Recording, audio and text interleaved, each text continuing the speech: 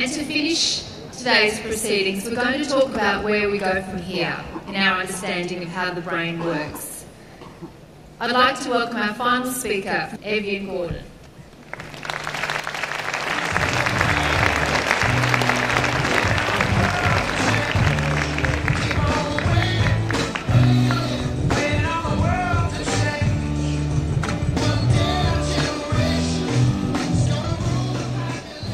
How does our brain work?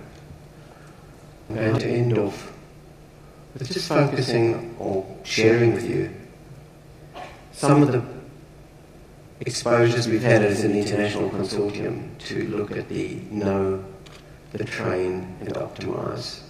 And clearly the optimism training that's been so elegantly outlined by Martin Seligman in terms of happiness and meaning, relationships and skill enhancement is important because our brains essentially have this huge bias to negativity for survival reasons. So we need to be attuned to that reality to be able to transcend it.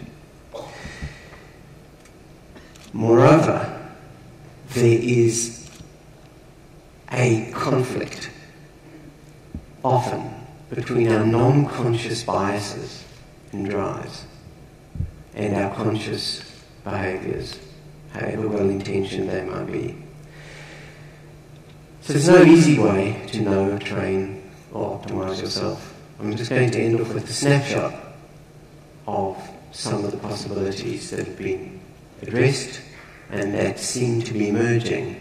The important thing about knowing the brain, however you get to know it, in this particular case, minimising danger, maximising reward. There seem to be four key processes: emotion, thinking, feeling, and how we regulate them, that particularly impact on our behaviour. The automatic emotion, rapid processing of what we find threatening or rewarding, are the most deeply ingrained and, in some senses, the hardest to modify. Whereas facts, thinking, or controlling our feedback of our heart rate, sweat rate through mindfulness meditation, for example, seem to be more tractable. But because the brain is so highly interconnected, we can utilise that reality to train one and benefit all.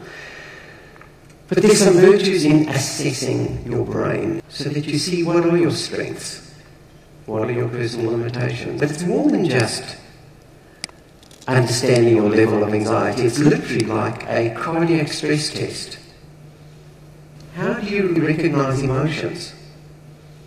What is the capacity of your memory and your ability to put these pieces together? What is your brain profile when you add your emotion, your thinking, your feeling, and how well you regulate them? What brain profile type would you be? Because that basis, that fulcrum, allows you to then be the expert on you. There are no gurus. No one has a monopoly of wisdom in the face of this complexity, other than yourselves. So the way forward to do that is not trivial, and there are scientists who are trying to bring all the information together. I just want to acknowledge one particular consortium that's doing that. How do we optimise? How do we align our emotion, thinking, feeling and self-regulation? And how do we move beyond this ambivalence that sometimes occurs between our conscious and non-conscious brains, of the fear of failure, a whiff of a fear of failure in the brain until self-sabotage. It will find some reason not to change. But even if you do want to change, how well, strategically, do you have a plan, measurable, monitorable, that's realistic? How many of these elements are you actually doing rather than talking about? And how well delineated are your goals? How smart are they in terms of the realism that's been shown to be critical to genuinely effect change? And it's the small things in this highly interconnected system that seem to matter most. Daily, small steps where your brain gets that dopamine hit and avoids that failure seems to be the critical momentum builder towards a cycle of success. One of the most extraordinary things to me, looking at this international database that we're involved in, is how narrow the gap is between a cycle of success and a cycle of decline. It seems to me to be incredibly simple at some level how positive validation and reinforcement, tiny steps, can lead to dramatic changes, but vice versa. As much as I'd love to be optimistic and warm and fuzzy about the brain plasticity revolution, it is real. You can change your brain. But it is not, I think, as easy as people think.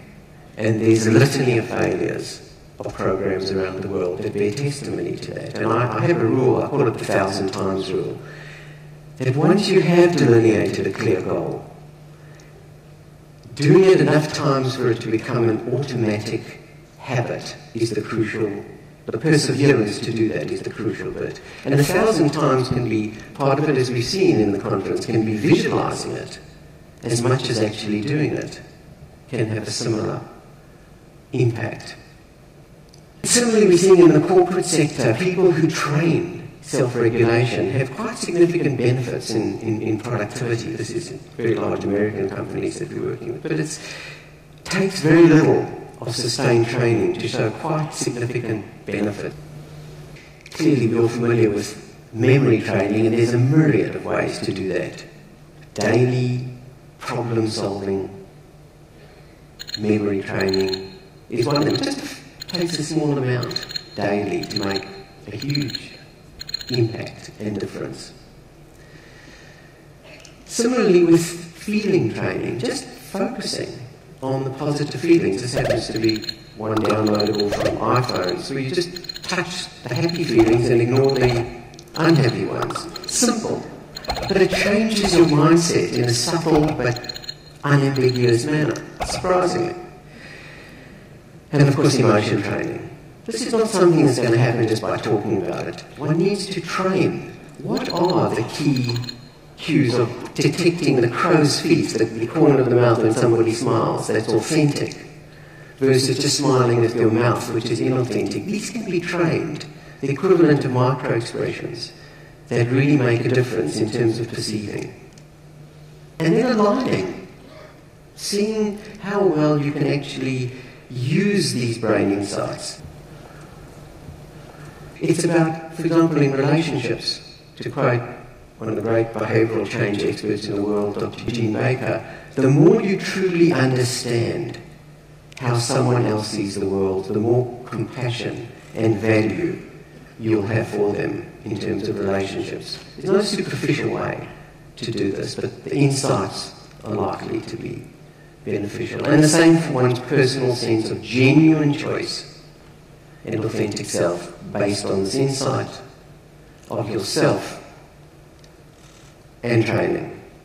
So to conclude, to quote one of the most thoughtful philosophers, psychiatrists in the world, David Whitehouse, a Harvard psychiatrist, people not only seek an empowering mind, but one that is at peace with itself. Brain and mind is the only common factor amongst humans that we share across cultures, religions, and nations. I hope that brain development does and deserves to become a human right. Thank you very much.